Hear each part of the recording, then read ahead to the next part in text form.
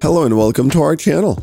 In this tutorial, you will learn how to change Apple ID password easily. If you need to change your Apple ID password, here is how to do it. Go to Settings, tap on your name on the top, then Passwords and Security, change password.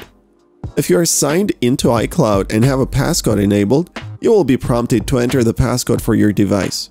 Here, type in the password and tap Change. Then, you'll be asked if you'd like other devices to be signed out or not.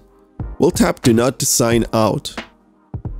Now, all you have to do is wait a few minutes for verification to complete. It's that simple.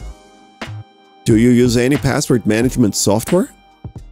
If you liked this video, don't forget to give it a thumbs up and subscribe to our channel. And make sure to press the bell button to be the first to know about our new videos.